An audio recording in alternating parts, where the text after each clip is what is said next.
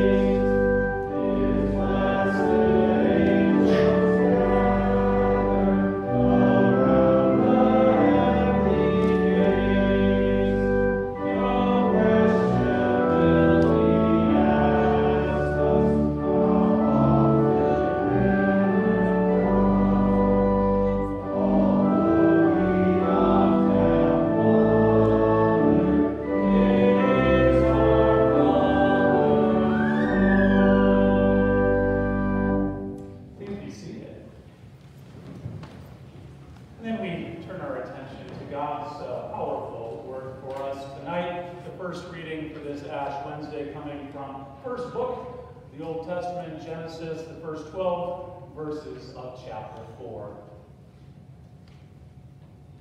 Adam lay with his wife, and she became pregnant and gave birth to Cain. She said, "With the help of the Lord I have brought forth a man." Later she gave birth to his brother Abel. Now Abel kept flocks, and Cain worked the soil.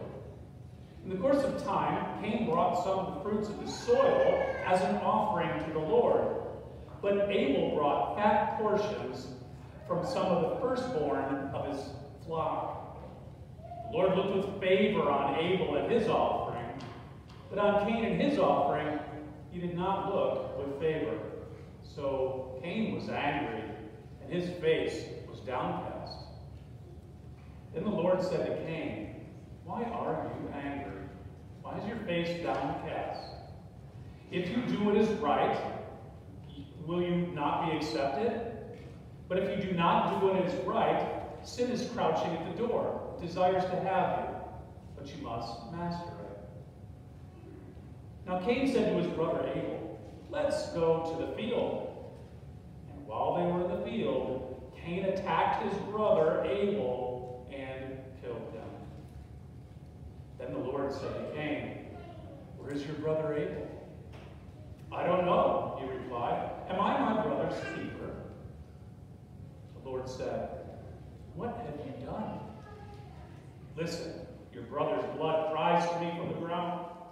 Now you are under a curse and driven from the ground, which opened its mouth to receive your brother's blood from your hand. When you work the ground, it will no longer yield its crops for you.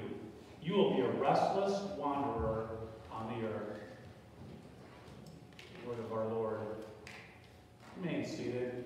Our second reading does come from the Gospel of St. John at the 11th chapter, a portion of that powerful story of the raising of Lazarus. And after she, that is Martha, had said this, she went back and called her sister Mary aside. "The teacher is here," she said, "and is asking for you." When Mary heard this, she got up quickly and went to him.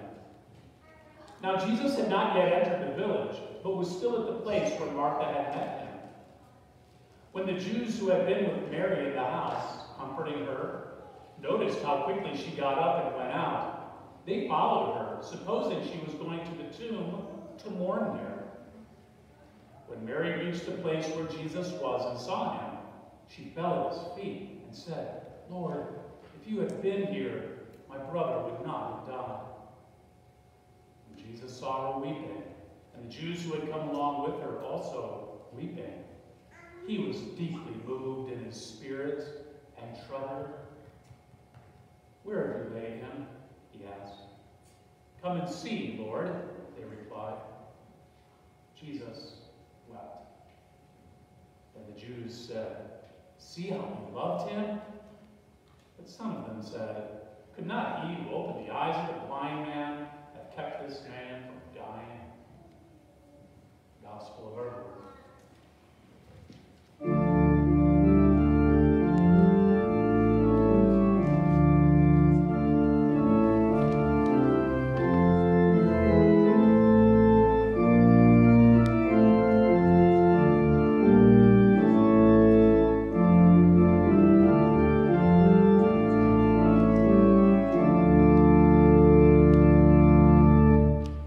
Savior, back in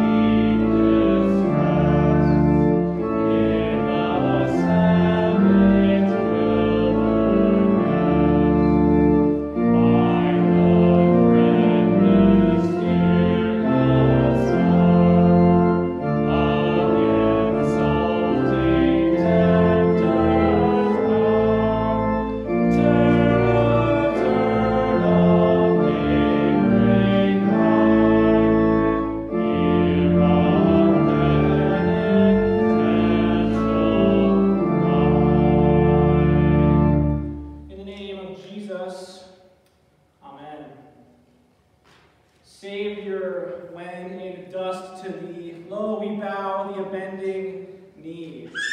When repentant to the skies, scarce we lift our weeping eyes. Oh, by all thy pains and woes suffered once for us below. Bending from thy throne on high, hear our penitential cry. Death. Death is all around us. And this is more obvious than ever, and it has become a very prevalent part of our society, more so than in past years. Death has been forced in front of our very eyes. As we taste the food that we eat at breakfast, we are forced to taste death as we view the news and the reports of all of those who are dying. Death. Death has been thrust into our very reality. Death has made a return to the forefront of our minds as we now have the obligation to look at its smug face. And death has become far more pervasive today as of late, and we are reminded that even though we have made amazing scientific advancements and we have made amazing medical leaps and bounds, tonight we are reminded that we are dust, and to dust we shall return. See, tonight, on this Ash Wednesday, we are forced to acknowledge that we have a death problem. And I must tell you, you will die. And so tonight, we face this reality. We face death in all of its terror, and all of its calamity, and all of its horror. And we reflect on death and how it haunts us, and how it lurks behind us, how it stalks us. And tonight we sing about death. Tonight we reflect on this hymn that focuses on dust. It focuses on weeping and on mourning and on tears and on grief.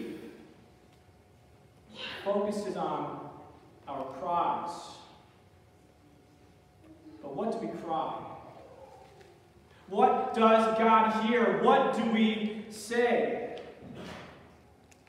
See, when we're faced with death, and no matter how we are wired, we all share a common response. And it looks different for everyone, but when we are faced with death, we all feel some kind of sorrow. We all feel grief. We all mourn. We all eventually cry, and a lot of us will weep. Because death brings with it this overwhelming shroud of darkness that encapsulates everything around us.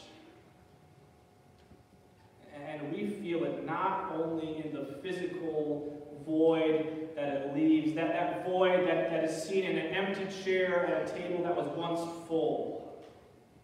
Or the void of a phone that keeps ringing and no one is around to answer, or the void of a letter that was sent and will remain unopened. But we feel it inside of us as well. Because death is a thief. Death is a thief that takes from us, not only physically, but it takes from us spiritually and emotionally. And we all need to acknowledge that at some point we will die. And I think we all know this. I think we can all admit that we know we will one day die. But when we come face to face with death, it leaves us in shambles. And it's there, when we look death in the eye, that we find ourselves left with weeping eyes. Eyes that are puffy and swollen, eyes that are bloodshot and red, eyes that have shed tears, that have left our cheeks stained and wet, as death draws out our weeping and our cries. But what do we cry? What does God hear? What do we say? See, there were two brothers. Brothers who both had various jobs. One was one who tended the flocks of cattle and those goats and all of those things that he had been given. The other one was sent to tend the fields and to the crops. And both of them worked hard at their job and their craft, and they worked diligently in the tasks that they had been given. And as part of their religion, they would offer sacrifices by taking the very best and the first from both of their bounties, their best animals and their best crop. Yet one's offering was far more pleasing to God. The one who raised the cattle was looked on with favor as God smiled at the aroma of his sacrifice, while the one who worked the ground was not given his blessing. And of course, maybe you've been in this position. This stirred up jealousy in one of the brothers' hearts. And this jealousy led to hatred, and this hatred led to a brother turning against brother, and this led to a brother taking a rock which met skull, and skull that dripped blood, and blood that sank into the dust of the ground. And it cried out. And God heard this blood cry. What does it cry? What does God hear? What does this blood say? See, Lent marks the time where we begin to walk the road of the cross to Calvary.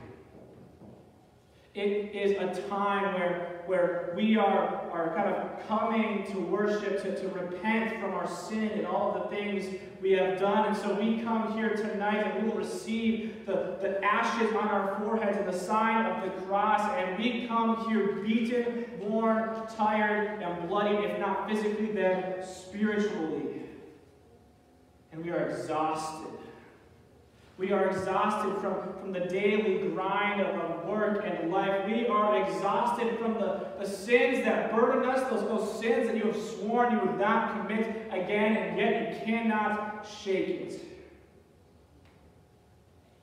We come and we begin this season by bearing the dust that we have come from visibly on our faces. And it serves as a reminder to you that you will die. It serves as a reminder that one day dust will not just cover a small patch on your forehead, but it will cover your entire body in the ground. See, this Lent, it's a season for us to weep.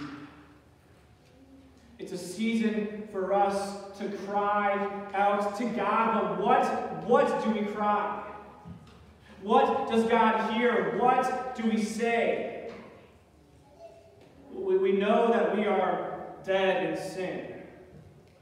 We know that we cannot save ourselves. We know that we are all mortal, and we know that we are dust, and to dust we shall return. But what do we cry? Well, we just sang. We raise a penitential cry. We cry out in our weeping and our grieving, God, forgive us, me, a poor, miserable sinner. And we walk a road. We walk a road for 40 days that will lead us to the cross, where Christ bears our sins and pays the price on the cross. And we walk a road that leads us to this culmination. We walk the road where at the end we kneel and we lift up our weeping eyes, and it's there on Friday. Friday when three men walked through the streets up onto a hill. Our eyes look upon them as they carried death on their backs. As women watched them walk by, they knelt on the ground, they looked up with their eyes, and they cried out. And I kind of wonder, what did they cry? What did God hear? What did they say?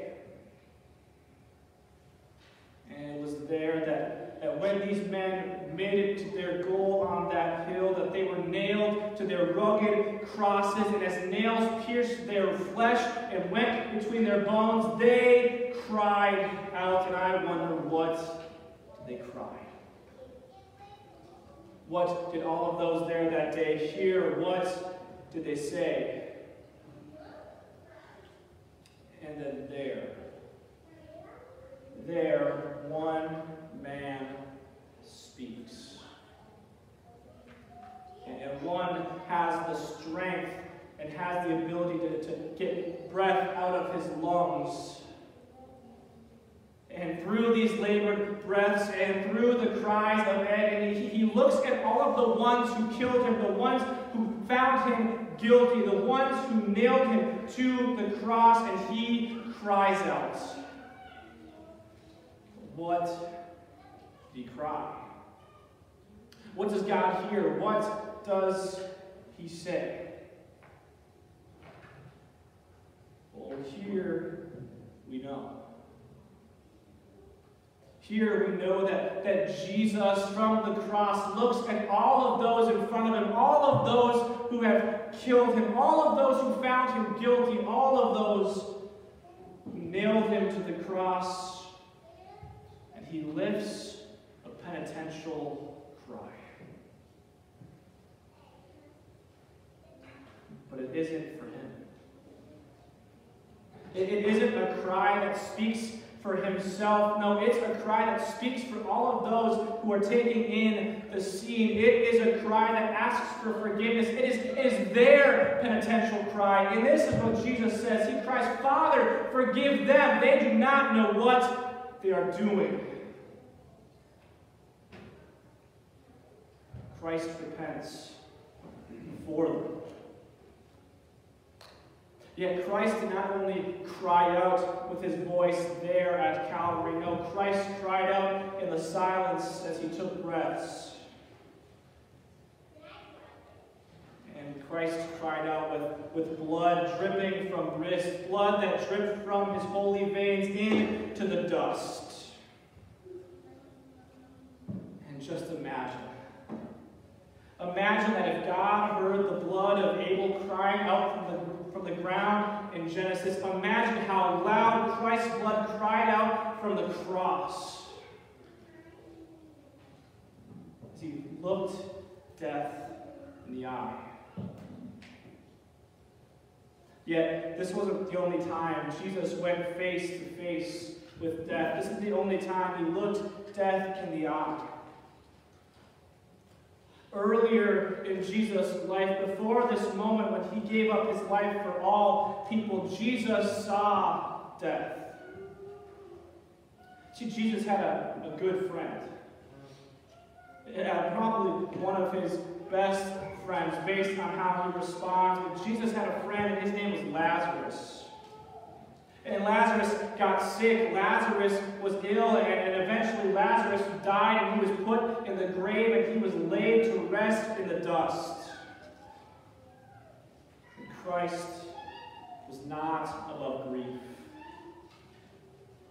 Christ was not the guy who stood off in the corner of the room, acting tough, refusing to mourn, although he knows how this ends. And even though Jesus knows the ending, even though Jesus knows he is the resurrection, even though Jesus knows he will be victorious, we see the reality of death drip from the eyes of God as his eyes run with tears. So Jesus does not ignore death. No, Jesus acknowledges its robbery, its severity, its horror, and its offense. Jesus, who is the resurrection and the life, mourns the death of his friend, and he weeps. He weeps. Oh, but Jesus, with his weeping eyes, his eyes puffy and swollen, his eyes bloodshot and red, his cheeks wet and stained with tears, draws out one weeping cry. But what does Jesus cry? What does God hear? What does he say? Jesus, in his weeping cry, says, "Lazarus, come out." And Lazarus, laying there dead, rises. Amen. May the peace of God, which surpasses all understanding, keep our hearts and our minds in Christ Jesus.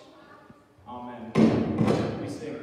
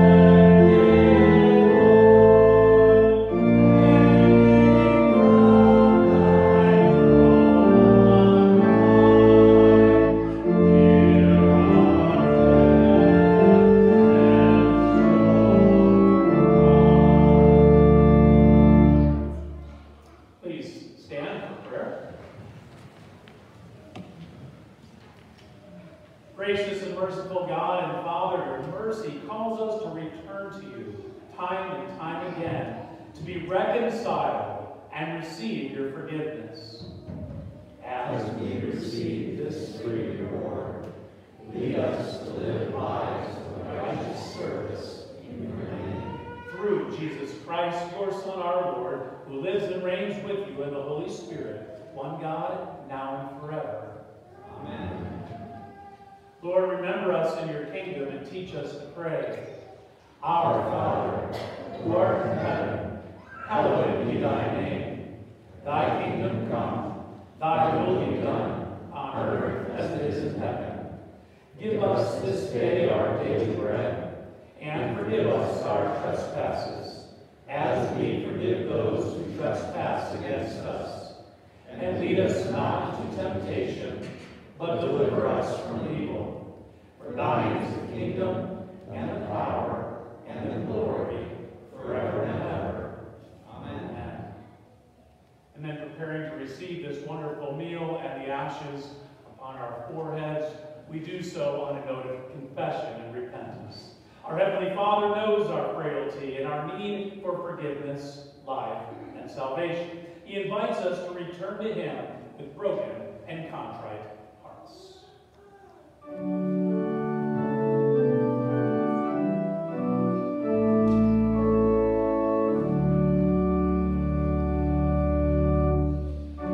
Forgive us for our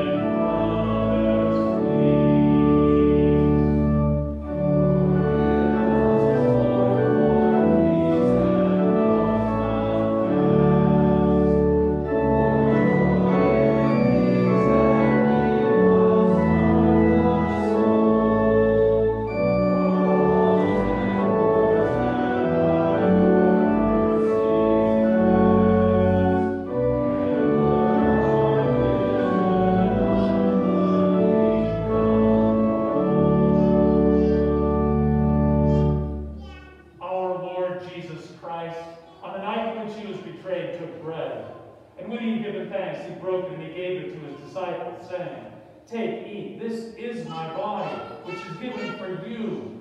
Do this in remembrance of me." In the same way also he took the cup after supper. When he had given thanks, he gave it to them, saying, "Drink of it all of you. This cup is the New Testament in my blood, shed for you for the remission of all of your sins. This do as often as you drink it in remembrance of me." And the peace of the Lord be with each of you always. Thank you. Do you feel comfortable to share that peace with one another and across the pews?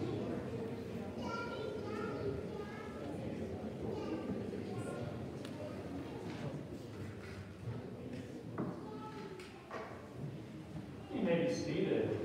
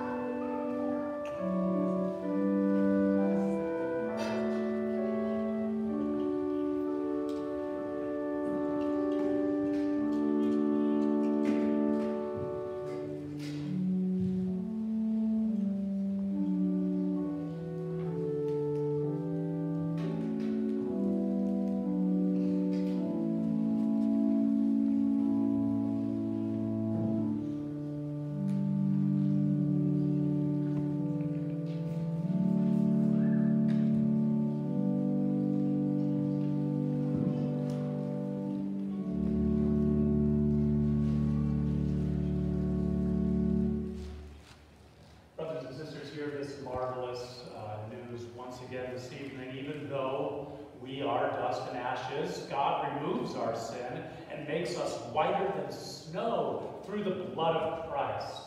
As a called and ordained servant of Christ and by his authority as your pastor, I therefore forgive you all of your sins. In the name of the Father, and of the Son, and of the Holy Spirit. Amen.